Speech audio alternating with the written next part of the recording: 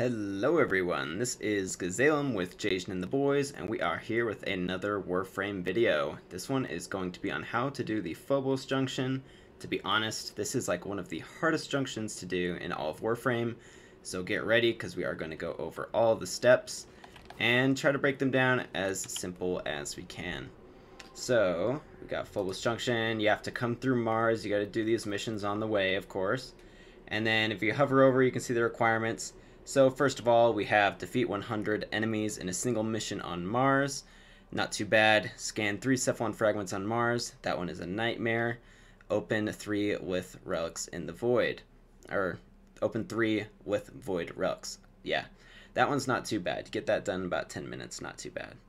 Okay, so starting off with the defeat 150 enemies in a single mission. For this one, it has to be on Mars. Both of the first two requirements, 150 enemies and Cephalon Fragments, all have to be on Mars. So be sure you are selecting these missions.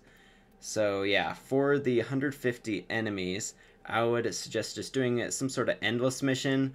Honestly, I would go solo if you're able to. If you're having trouble in dying, I'd say going public is probably fine, or going friends only, just to get a little bit of help and survivability might be nice. But just for, if you're just going for the fastest way possible, I'd go solo, and I'd choose an endless mission. So endless missions include excavations. There's also disruptions here, very good. Let's see, exterminate wouldn't work. Defense would work. You just basically stay until you've killed 150 people. It all has to be in the same mission. If you leave too early, or if you're looking at the total kill count, it's not enough. Interception is also very good. Another defense down here. So, in my experience, disruption is really good for spawning enemies. Excavation can also be pretty nice. I feel like lots of enemies come for those as well. Decent rewards. You get some credit as well if you do an excavation. So, I'll just go ahead and show you what the excavation is like and how to get 150 kills there. Just kill people, you know, complete the objective along the way. It doesn't really matter too much. Ah, dang it, that guy's hiding. Whoa. Get him. And there is a way to keep track of your kills. So the way you check to see how many kills you have in a mission is you hold down tab. That's for PC. On console, I'm sure there's some other way to do it. But yeah, you hold down tab, and then you can see how many kills you got. So right now I'm at 5 total kills, and I want to get that number up to 150 before I extract. So yeah, let's go ahead and keep doing the mission. Killing people as we're going along. You can get a whole lot of kills through ability kills. And yeah, so let's go ahead and activate this. And just shred anyone who comes near this thing. So yeah, I just passed 150 kills. So I'm headed to extraction now. Honestly, like, it probably won't take you much longer than it took me. I'm at about 8 minutes, so you know, 10 to 15 minutes and solo, and you should have this one knocked out. You may not even have to go out of your way to do this one. You could probably, honestly, just stay a little bit longer than you normally would in just like your regular star chart missions, and you could get this one figured out without too much troubles. Alright, so that's how you get those 150 kills. So let's see the next one. The next one is just a little bit more difficult. For that one, we've got scan 3 Cephalon Fragments on Mars. I'll go and throw up a picture of what those look like right here on screen. But overall, the biggest thing you need to remember is you're going to want some loot radar on your Warframe, as well as keeping an eye out for them, just like physically. But for the most part, when I'm looking for them, I just throw loot radar on my Warframe or my companion. So for this one, I'm going to sacrifice a mod slot and throw on Thieves' Wit. So if you have this one is a really good one to do, or you can do not Master Thief. Let me just look up this. So loot radar. And there's a couple loot radar mods. We got an aura mod, loot detector. That one you might have to buy if you don't have it. Thieves' Wit, though, not too hard to farm. As you can see, I have 173. I've definitely gotten way more than that. I normally just get it like in the Plains of Eidolon, or if you don't want to farm it, you can buy it honestly for like a couple plat, like 2 to 3 plat on the market. So yeah, I'll go ahead and throw some Thieves' Wit on there. So I got some loot radar. Or if you have the mods for it, you can go to your companion, put some regular animal instinct on. But yeah, so if you have animal instinct, throw that on your Cupro or Sentinel, and that will work as well. Okay, so let's get into the mission and show you how we can do it. Efficiently is to get a full squad of friends that are all looking for it. Makes it way easier, and you all just kind of like spread out and look for it across the map. I would suggest doing an exterminate mission, probably the easiest way to do it. So if you go into a public match, just message everybody like, hey, I need some help looking for the Cephalon Fragments, please mark it if you find it. And then if they find it, they can press a G to mark it, and then you can see it from anywhere on the map. So yeah, what I'm going to do is I'm going to be looking at my mini-map up in the top left, and we're going to be looking for a little blue circle, and if we find it, then we want to mark it for our squad mates, but in this case, I'm solo. So we just want to go as quick as possible, just like run through the mission, complete the objective. This one's not too bad, just kill like 70 enemies. So while I'm going through this one, I'm just going to be casually looking for that Cephalon Fragment. One should spawn theoretically in every mission, but I have never seen it spawn in a defense tile set, so you probably won't see it in an interception or a defense. I never have, but if you're going to any other mission on Mars, I think you should be good.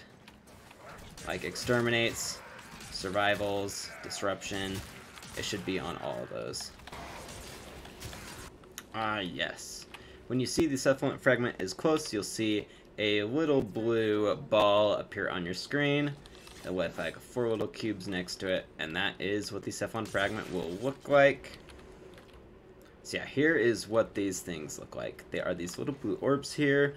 On your mini-map, it will look like 4 little cubes that are next to each other. So if you have that loot radar on, you can usually see that from a good distance away. And then you can mark it for your squad mates, and they can see it. If you are going to scan it, you will need a synthesis scanner. So you go and open up your gear wheel, go to your synthesis scanner, or you can use a codec scanner if you don't have one of these yet. So you go ahead and pull out your scanner, and then you can scan it. I have already completed all of my codec scans, so it won't let me scan it. But basically, you just like hover over it and hold down your mouse, and that will get you a good scan. Overall, you need 3 of those, so you're going to have to do a decent amount of missions to complete that. Alright, if you don't have any codec scanners, the way you get those is you just come up here to the market, and then you just search codecs. You click on one of these.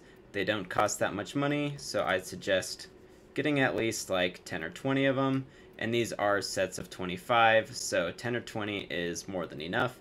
Although if you don't have that many credits, if you only have enough money for like even 1 or 2 is fine. So go ahead and get 1 or 2, and that just gave me 50 of them. So pretty nice. Alright, so that is how you get the Cephalon Fragment scans. Now I will show you how to do the last part. The very last part of this junction is to open 3, I believe it is Lith Void Relics. Open 3 Lith Void Relics. So for this, basically you just go to this spot on your menu right here, and let's see, we've got a few Lith Relic fissures available right now. These will rotate what mission nodes they're on. They will always be like between like Earth, Mars, and Venus and Mercury for the Lith ones. So the planet you probably already have unlocked.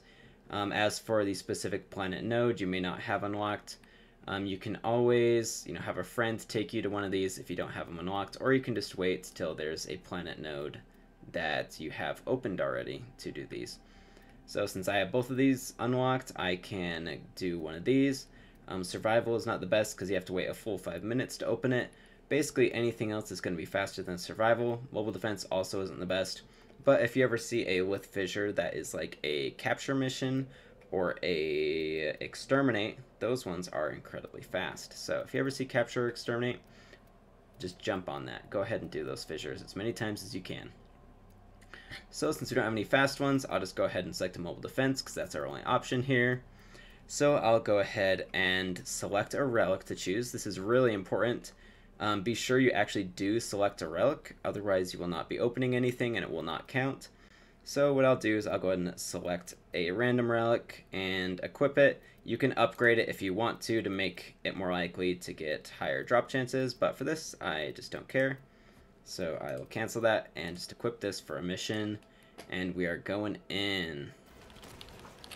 Alright, so kind of the point of these missions is to, one, complete the objective, but you also have to kill these special enemies that are glowing golden, and they will have a chance of dropping reactant. So as you are just doing your objective, whatever it is, like whether it be exterminate, capture, right now I'm doing the mobile defense, you want to kill these golden looking enemies, and they will occasionally drop void fissure traces. And you need 10 total traces to open up your relic before the end of your mission. Up in the top left you can see reactant collected. So far, there we go. I just barely got one there. Let's see if I can get one. There we go. It looks like those little fiery symbols on the map. So if you ever see those fiery symbols, that is the reactant that you need to pick up. So just go and pick it up. And see, I'm at 2 now, so I just need 8 more. And then after you get to the full 10, you just finish your mission, and then voila, you will have your relic opened. There we go, I just got my 10th reactant, so now all I gotta do is finish these last 2 mobile defense terminals, and when I extract, I'll have that relic. Right.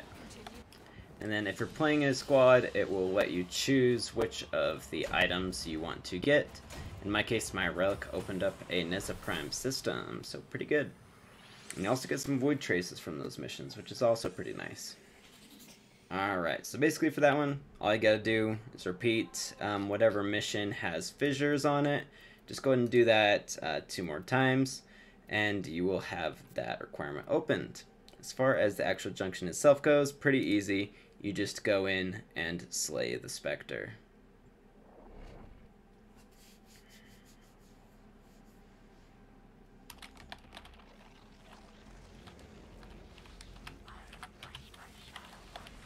And for the Spectre, this is Mag. All you gotta do is walk up to her and kill her. Boom. See ya, chump. There we go. That's all we had to do. You can kneel down in front of this thing and chill. Anyways, thanks for watching, everybody. If you liked this video, go ahead and like and subscribe. Thank you for watching, and we'll catch you in the next one. Boy!